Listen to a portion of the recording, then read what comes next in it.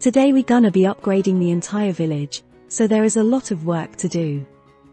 I jumped right into and removed the entire village that used to be here. I took away part of the sand, and replaced it with grass in the test world.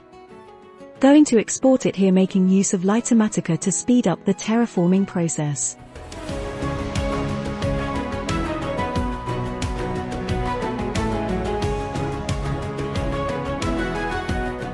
Next we're going to mark where each house is going to be. It's very important to do the layout first so we know what we're working with, and how much room we have for each house. It also helps keeping a size consistency through all the village.